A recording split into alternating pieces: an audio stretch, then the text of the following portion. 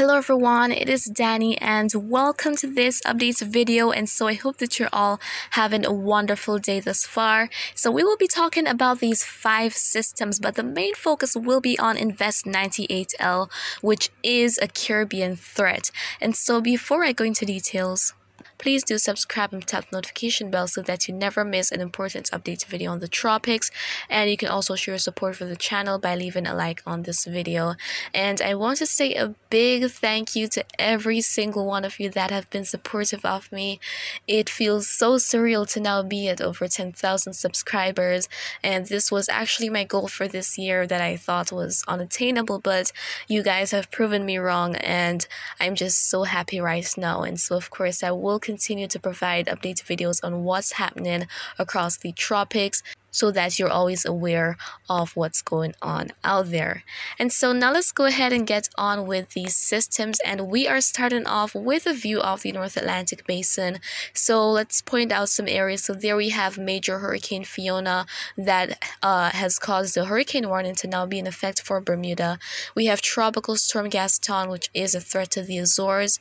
There we have 98L in the southeastern Caribbean. We have 99L out there in the Atlantic. We could see that develop, and then that tropical wave about to emerge off Africa. So let's look at these systems individually, and we're going to be starting out with major Hurricane Fiona. And so here we have the cyclone, and it is very strong. It is a monster right now, churning out there in the Atlantic.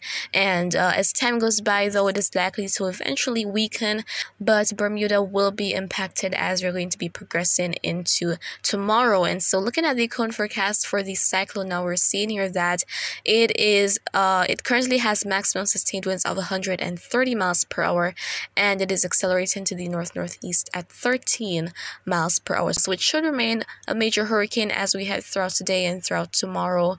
Maybe it will be downgraded to a hurricane as we're going to be progressing into the early part of Saturday, and then it will likely become post-tropical on approach to Atlantic Canada. So those areas up there are likely to be impacted as we're going to be heading into the end of this week and going into the early part of next week.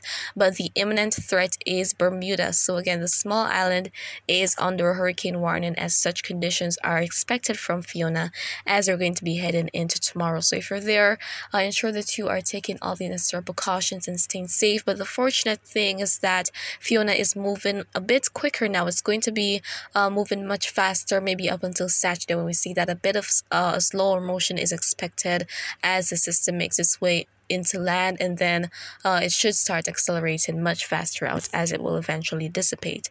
And then let's go ahead and talk about our other systems now. And so now we are taking a look at Tropical Storm Gaston. So here's the cone forecast for it, and Gaston currently has maximum sustained winds of 65 miles per hour. So it's holding on to that intensity. So it doesn't look as though it's going to be strengthening a lot more, but it seems as though it might be at its peak right now. And so it is moving to the east-northeast at 17 miles per hour, and at this time, a tropical storm warning is in effect for the Azores as Gaston is going to be making its way into the region and then making that turn to the west, where it should be weakening and becoming post-tropical. All right, and now let's move on to our 3 tropical disturbances, starting out with that wave that is about to emerge off the coast.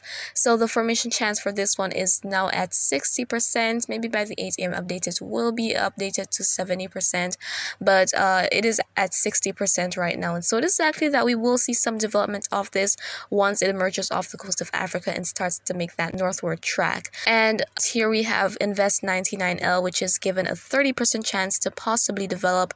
It's a very slow moving system right now. It's just lingering out there, and so we could see some development of this one, but the main focus is not on that right now. It is on this one, Invest 98L, which is given a high 90% chance to develop into a tropical cyclone over the next 5 days and a high 70% chance through the next 48 hours.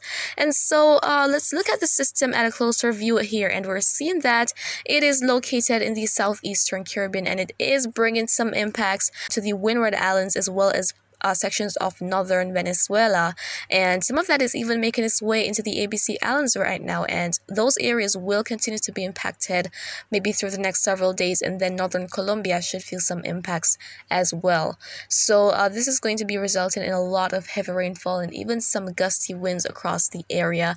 And the reason we're not seeing a whole lot of development is because wind shear is affecting it, and that is being induced by the outflow of Fiona. And so we'll take a look at the wind shear map very soon. But of course, once Fiona is going to be accelerating away and this system is going to be moving more to the central and western Caribbean, it is going to be encountering much more conducive conditions, and then that is where we could really see some serious intensification of the system.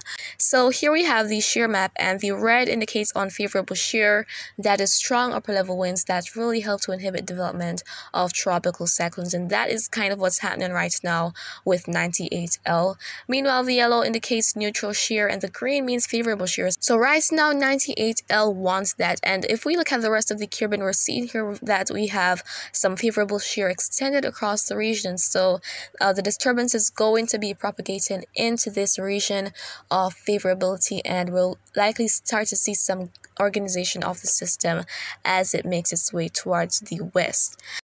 And so guys, now we are taking a look at the ensemble tracks for the euro, and we have the various tracks right here, but the black line is the mean or the average of what is expected. And so guys, in terms of the colors of these, once we're heading to the dark blue, going to the green, the yellow, that is indicating an intensifying tropical cyclone here. And we're seeing that most of these ensemble members are not expecting imminent development of this, mainly when it's just south of Jamaica thereabout. And even though the tracks are keeping the center of this system away from Jamaica, if it is large enough, it could still induce a lot of heavy rainfall and gusty winds across portions of the island. And remember that what we're seeing here is not guaranteed to happen. So there are many possibilities that are on the table for this system, but eventually we have some members keeping it going over Cuba and then Florida and making its way out into the Atlantic. So many possibilities on the table right here. And then as you look at the GFS ensemble members, we're seeing that some of these members here showing that the system is going to be crossing over Jamaica and out, but the majority are keeping the system headed south of Jamaica and into the Gulf of Mexico. So a little bit similar to what the euro is expecting, but of course there is just so much uncertainty for the future of the system, and that is why the entire northwestern Caribbean, Jamaica, Cuba, the Cayman Islands, I would even go on to say the Yucatán, should be keeping an eye on what is happening here, because it is definitely likely that we're going to be seeing development. I think that that is sort of inevitable for this system here, but in terms of the exact track of it, that is just unknown right now, and there are just so many possibilities on the table for it. But of course guys, I'm going to be keeping you updated on all that is happening out there as time goes by, and that is really it for now. So again, those impacts across the southeastern Caribbean should persist for a little while. Cross sections of the Windward Islands, including Trinidad and Tobago, as well as northern Venezuela and the ABC Islands in northern Colombia, will eventually be impacted by the system as it makes its way further into the Caribbean. And so if you have any questions, you can leave them down in the comments. I'll try to respond as best and as soon as I can. And of course, remember to always be weatherwise.